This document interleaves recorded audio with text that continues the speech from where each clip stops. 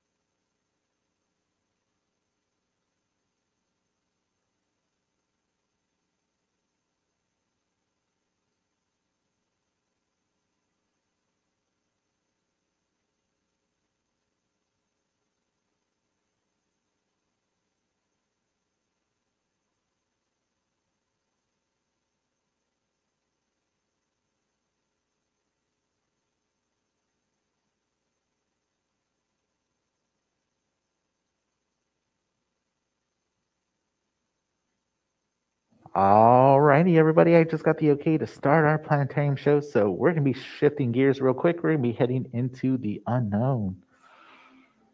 Ooh, hee hee hee. And once again, everybody, welcome to the Morrison Planetarium. I just want to introduce myself real quick. My name is Christian. I'm gonna be your planetarium presenter for this showing. And just to let you know, I'm not a voice coming out of the walls. I'm actually a person, and I'm standing right behind you. Hey, how's it going, everybody?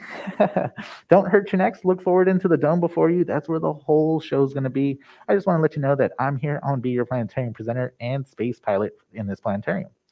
And just to let you know, folks, the show that we're going to be doing here is one of my personal favorites. I love this show. What we're going to be doing right now is called Tour of the Universe. And essentially, what this means is that we're going to start off pretty close to planet Earth, and we're going to zoom all the way out to the very edge of the known universe using our really cool space software that we use here in the planetarium. So, hopefully, by the end of the show, you won't have an existential crisis of where we are in the universe. But just to let you know, we are very small in the grand scheme of things. And before we get started, I got to go over quick house rules just so that we're all on the same page. We can have a great experience inside the planetarium. First off, there's no food or drinks allowed inside. If you manage to bring any snacks or beverages, make sure those are tucked away till the very end of the show. We want to make sure this theater stays nice and clean for all of our folks coming in the future. This also does include no feetsies on the seatsies because, again, we want to make sure the seats stay nice and clean for all of our guests. Also, folks, if you happen to have any 21st century gadgets like cell phones or smartwatches, tablets, anything that produces bright white light, now is the perfect time to turn them off, deactivate them, put them away for the next 30 minutes. These devices, again, produce really bright white light, and in a very dark environment like this planetarium, can be distracting for the folks sitting behind you. So we want to be courteous to all of our guests here in the planetarium. Also, folks, the biggest of them all, please wear your mask at all times while you're inside the planetarium dome above your nose. There's about 50 of us in here. We're going to be here for 30 minutes. So, again, please wear your mask throughout the entirety of this presentation. Thank you so much, y'all. And also, folks, if you need to leave the planetarium for any reason, you're more than welcome to do so. All we ask is that you exit through the top of the planetarium. So if you need to leave, make sure you go up the stairs, not down them. These stairs are very steep. They're made of concrete. You can easily trip and fall in the dark. Trust me, I know I have bruises. You don't want these bruises. So always make your way up the stairs, not down. And lastly, folks, this show can be quite immersive. We have our 75-foot dome above us. If at any moment during the show it becomes too overwhelming, you become motion sensitive, there's a really quick and easy way to ground yourself. All you got to do is close your eyes, take a few big deep breaths. Your brain will remember that you're sitting in a planetarium in San Francisco and not hurtling through space, at least not more than the usual. Hee hee hee. But otherwise, we are ready to go. Are y'all ready for a fun planetarium show? Yeah, alrighty, everybody, sit back, relax, and let's get started with Tour of the Universe.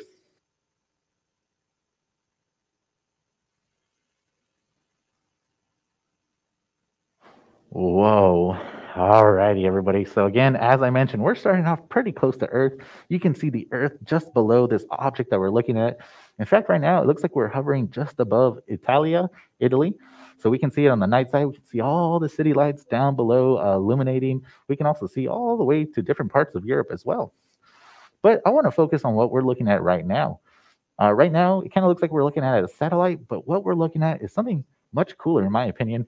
Uh, this is what we call the International Space Station. We also like to call it the ISS for short. But essentially, what the International Space Station is, this is a research facility that conducts all sorts of different types of experiments out here in low gravitational environments, so kind of out here in space. And this is a collaboration between many nations across planet Earth to pretty much figure out what happens to things in space. So some of the experiments that they've conducted out here is like how do plants grow out here with no gravity or very low gravity? Does water behave the same way when you try to drink a cup of water? And of course, what happens when you spark a fire or ignite a fire? Does it behave the same way? So these are some of the different types of experiments they conduct up here on the International Space Station.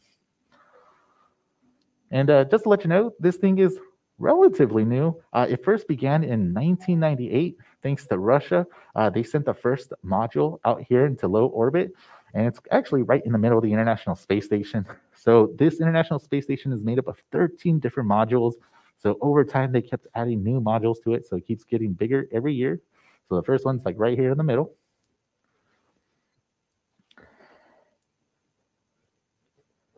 But what's also really amazing about the International Space Station is that it's not too far away from planet Earth. It looks really enormous on our screen right now, and really far away from Earth, but it's only about 250 miles above the surface of the Earth. 250 miles, that's not too far. That's like driving from San Francisco to Santa Barbara, a nice little road trip with the family to get away with for the weekend. And just to let you know, folks, this International Space Station is going incredibly fast. It's going a whopping 17,000 miles per hour, where it orbits once around the Earth every 90 minutes, and it experiences 16 sunrises and 16 sunsets a day. Whew, how romantic. And the International Space Station can house about 6 to 8 astronauts at a given time. And it's supposed to be discontinued in 2028. But if they keep managing and keeping good maintenance to it, it can continue a little bit longer beyond that.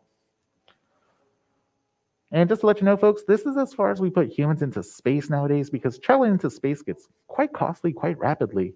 First, you need to get yourself a rocket ship to get you off the planet, or build yourself a rocket ship. And then you're going to need a lot of rocket fuel to get that rocket ship and that rocket fuel off the planet. And not only that, you also have to bring all the crew and all the food, water, and all the air you're going to be breathing in space. So the bill starts to get quite costly quite rapidly. But we're going to leave the International Space Station behind, and now we're going to slowly see it disappear down below compared to planet Earth and in the night lights.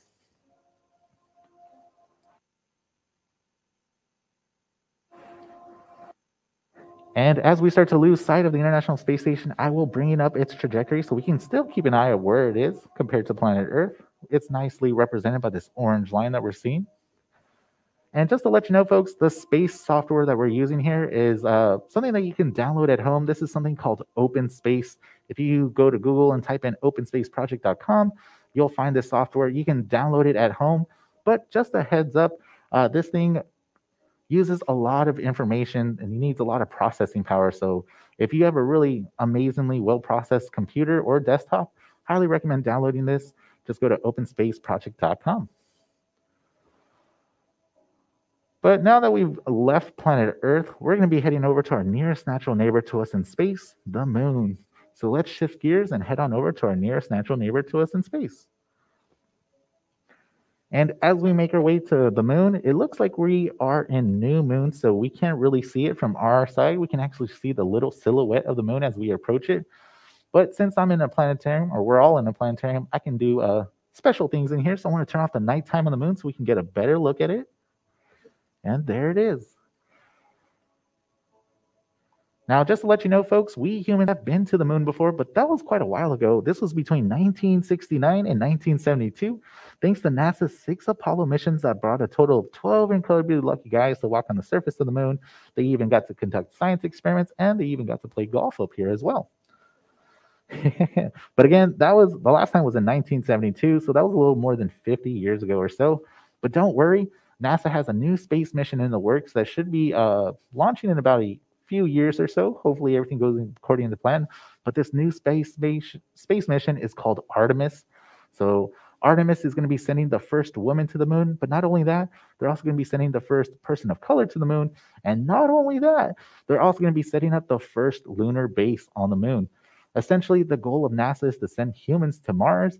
But before we send humans deep into our solar system, about a 2-year voyage away from us, we need to figure out how exactly humans are going to live in a celestial body out here in space, something that's not like Earth.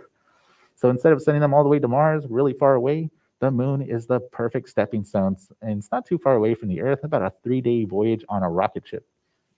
So in the coming years, look out for any news about Artemis setting up the first lunar base.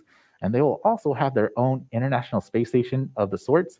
It's going to be called Lunar Gateway, which is going to be orbiting around the moon during this whole mission. So if anything goes wrong while they're on the moon, they can launch it back and head to the space station orbiting around the moon. So very cool stuff. But folks, here on Earth, when we look up at the moon, it almost feels like you can reach the moon with your arms, especially when you reach out and touch it, and especially when the moon is low to the horizon. But the moon's incredibly far away from us here on Earth. It's about 240,000 miles away. Whew, that's 250,000 miles. Now, for the adults in the room, some of you may own a car with that many miles on it. And if you can even imagine driving to the moon and you were going 80 miles per hour, it would take you 4 months nonstop. Although I cannot recommend it, the roads out here are poorly maintained. Hee hee hee. And from here on out, folks, we're going to need to use a more useful measuring stick because at this scale, using miles is kind of like using inches to describe the distances between cities. So astronomers instead use a more convenient measurement known as light speed. And light travels at a mind-boggling speed of 187,000 miles per second. That's about 300,000 kilometers per second. So while it took the astronauts more than 3 days to reach the moon, traveling faster and farther than any human has done so or since, it only takes light 1.5 seconds to cross that distance at the speed of light. That's kind of like a short pause in conversation. But also a really cool way to think about it is if you had a friend on the moon and you were here on Earth, you shined a laser to your friend on the moon, it would take that laser to reach them 1.5 seconds to cross that distance. So incredibly fast. But for now, folks, we're going to leave the moon behind. So everybody say bye-bye, moon. We'll see you later. And now, folks, we're going to be heading into a much greater realm of our solar system because now we're going to watch the moon and the Earth and their orbits as they slowly recede. And on our journey, we're going to be traveling much faster than the speed of light. We're going to be traveling at the speed of the human imagination, thanks to computer models like OpenSpace showing us the most accurate images and information available to us. And as we start to lose sight of the moon, I want to bring up the orbits of our planet so we can figure out where everything is out here because space is very vast.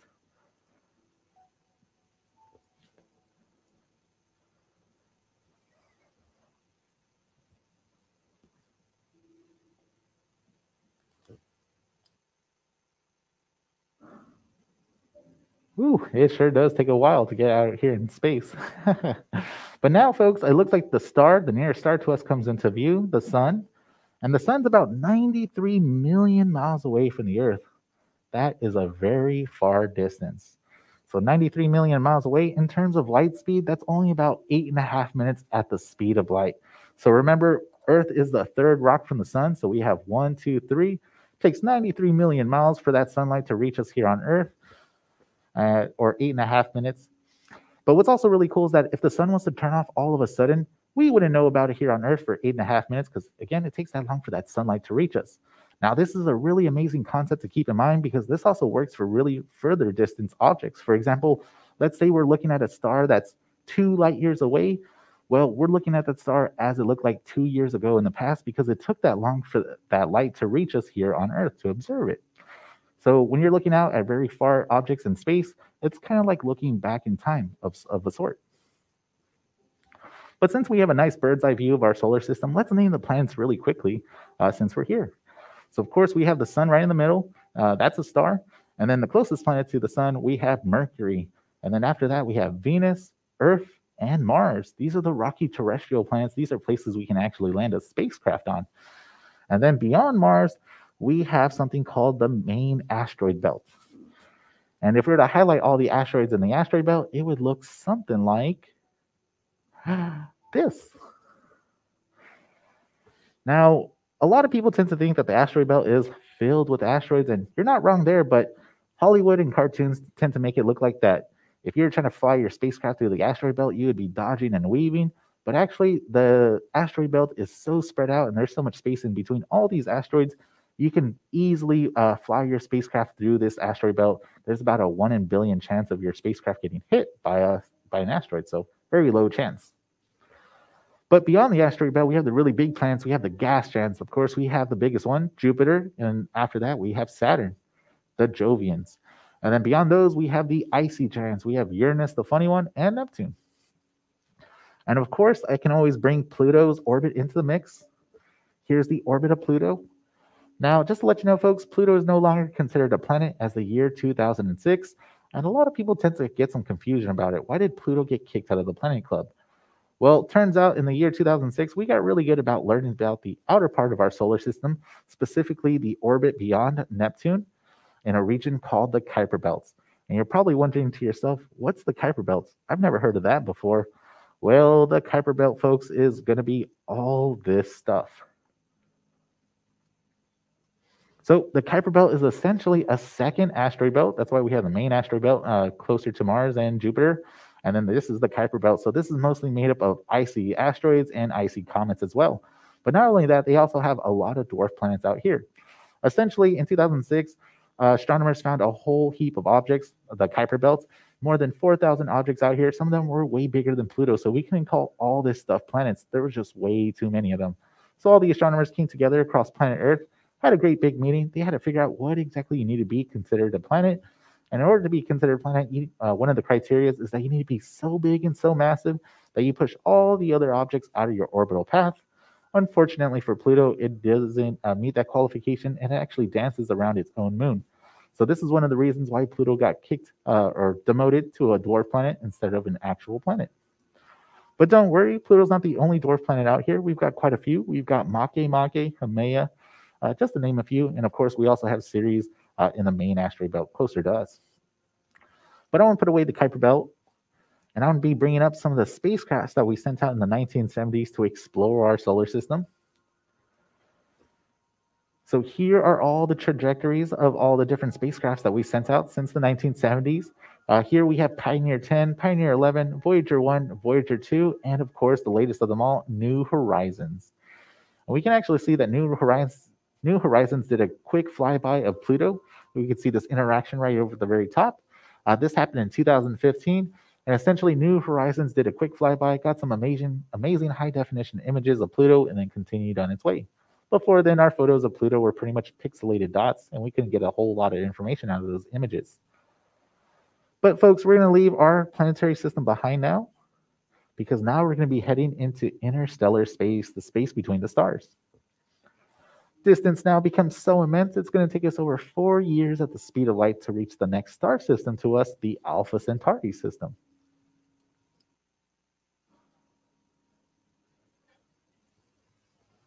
And not only that, also our star becomes one of many of all the other nearby stars close to us as well. We just look like another star out here in space. And if my calculations are correct, I do believe the Alpha Centauri system is going to be the one slightly below us, this star system. So that's us, Alpha Centauri, just below 4 years at the speed of light to reach the next star system to us. So, quite a long journey. But, folks, we're going to stop and consider whether humanity has made its presence known beyond the stars, because now we're going to be heading inside something called the radiosphere.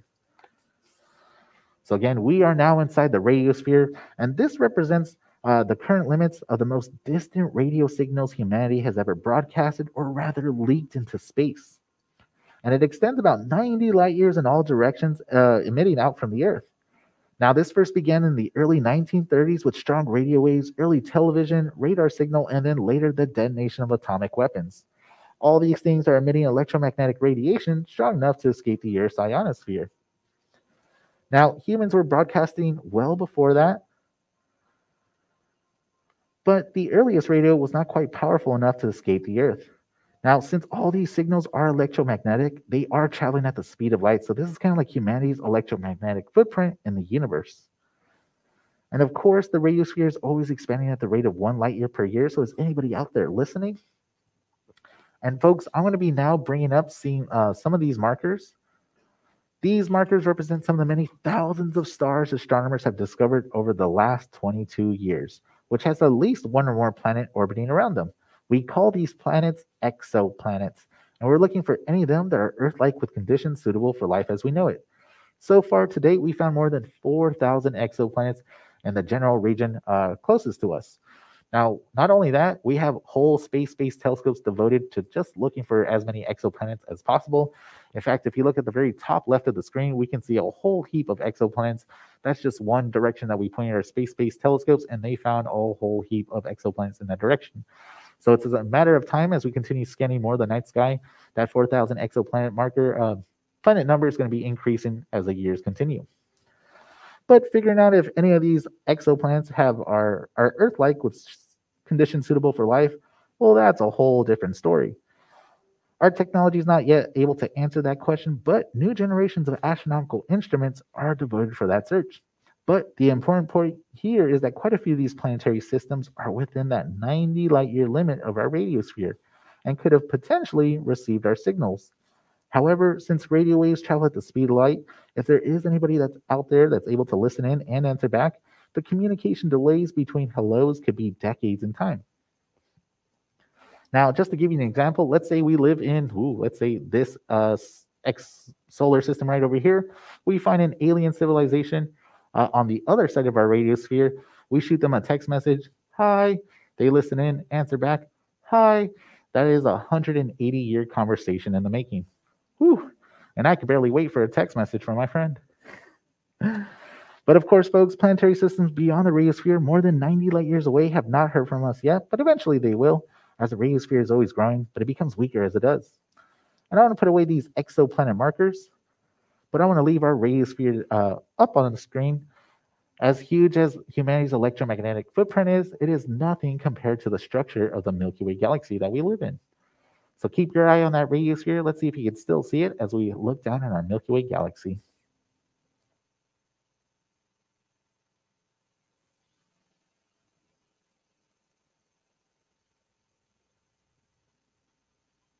Alrighty, folks. We are looking down at our Milky Way galaxy, and can anybody see their house from here? Just kidding. But of course, we are looking down on the Milky Way.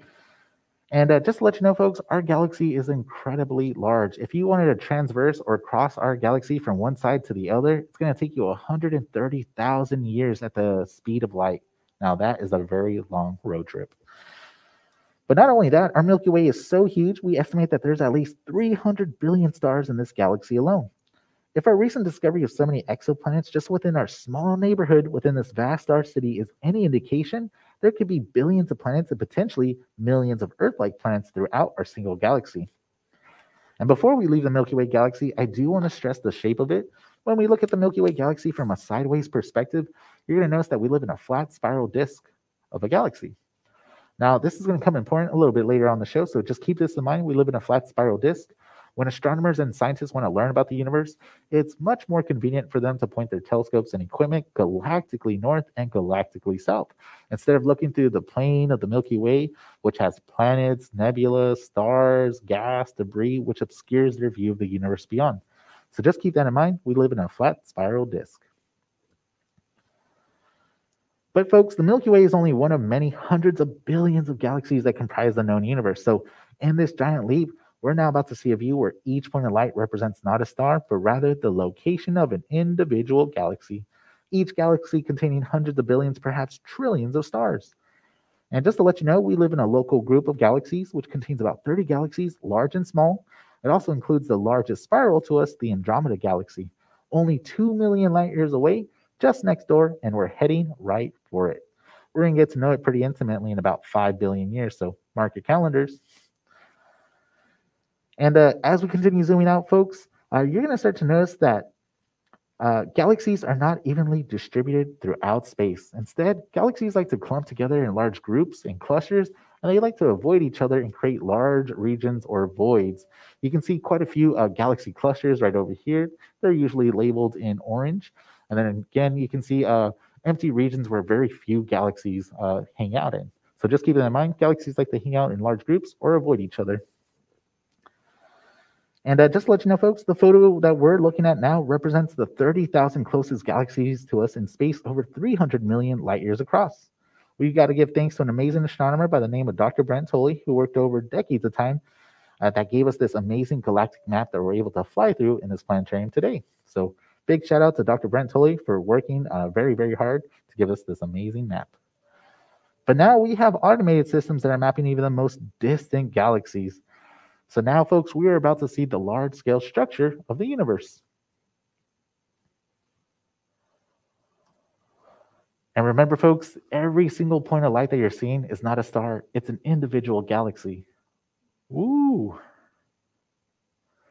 And also, just to let you know, the universe we live in right now is not shaped like a butterfly or a bow tie. Remember when I just mentioned that we live in a flat spiral disk of the Milky Way? Well, if we were to line up our Milky Way galaxy, it would line up perfectly like this, where these dark regions are. So again, astronomers point their telescopes galactically north and south instead of looking through the gas and debris of our Milky Way galaxy. But astronomers still want to make sure that there was galaxies in through the Milky Way plane. So we have this nice purple survey of galaxies right here. You can also notice that these galaxies don't go as far as compared to the other ones because of all that gas and debris that obscures the view of the Milky Way, or our view. Yep. But eventually, as our technology gets better and advances, we'll be able to look through the plane of the Milky Way and we'll be able to map galaxies in every direction that we can. But folks, it looks like we're running drastically out of time, so we must continue on. And as we do so, we are now about to approach these objects known as quasars. And the quasars are these orange objects at the very edge of the large-scale structure. You can see them on the left side of the screen or on the bottom side of the screen. Ooh, looks like we're flying through some right now. But essentially with the quasars, we're viewing these very young, very distant galaxies, again known as quasars, and they're short for quasi-stellar radio sources. And these blazing objects are all billions of light years away, so now we're looking so far back in the depth of time and space that the most distant quasars represent the universe at a much earlier age. We're nearing the very beginning of galaxy formation. In other words, with the quasars, we're viewing a sort of awkward, gawky teenage version of the universe. And before there was a teenager, there was a baby. So now we're going to look much further back before a time before quasars, before planets, stars, and even galaxies began to form. Folks, we are about to approach the very edge of the known universe. And here we are. So folks, we are now looking at what we call the cosmic microwave background image.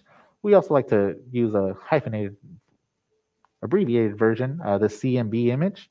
Now, all evidence indicates that the universe we live in is about 13.8 billion years old. And this is data compiled by Planck and other radio telescopes. And this is a picture of a very baby version of the universe. It's only 380,000 years after the Big Bang occurred, so not too long after the start, where space and time began. And what we're looking at is not a typical photo either.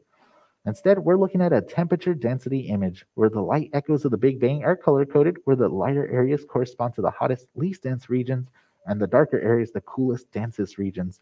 These fluctuations in temperature and density are extremely, extremely tiny. They vary no more than 1 part per 100,000. But eventually, they gave rise to the large-scale structure of the universe, that clumping and clustering of galaxies everywhere that we saw moments ago. Figuring out how this happened is one of the larger challenges for cosmological research today. Though our view here is of the outer edge of the known universe, the earliest light visible to us, that radiation actually persists all around us. It permeates the universe, stretching and cooling as the universe expands over billions of years of time. But, folks, it looks like we've traveled as far back as the law of physics can physically allow us, so we only have one direction left to go back home. And before we make our return trip back to planet Earth, I do have to warn everybody to prepare yourself because this could possibly be the worst free falling dream ever. Hee hee hee. But let's find a nice entry point through all these quasars and galaxies, and let's make our return trip back to planet Earth.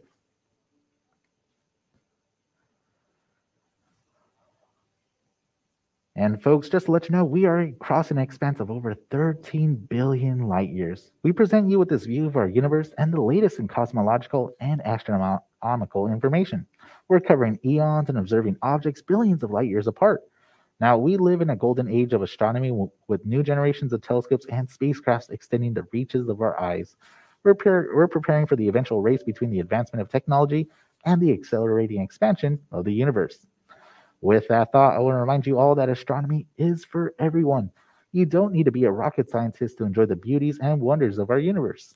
All you need is the night sky, and if you can, get away from the lights of our cities and look up. Even a good pair of binoculars makes for a decent first telescope, and there's astronomy clubs all around the world that invite people just like you to look through their telescopes and peer into the great beyond, allowing you to partake in the wonders that our universe has to offer. Now, astronomy as a hobby can offer an endless supply of satisfaction, and I do hope you'll join us, those who dream amongst the stars. But it looks like we are making our way back into our Milky Way galaxy. We're heading straight to that radiosphere. And of course, we are making our way downtown, walking fast, faces passing, we're homebound. And it looks like we are approaching our star system, passing those spacecrafts we sent out in the 1970s to explore our solar system, making our way past the main belt, and of course we are approaching the third rock from the sun, our little place in the vastness of space, the only place humans have ever called home. But as we make our final approach back to planet Earth, folks, this is going to be the end of our Tour of the Universe show. And I want to thank y'all for stopping by and watching it with me today. I hope you did enjoy it. And with that, that's all I have for you today. And I hope you all get home safe. Thank you, everyone.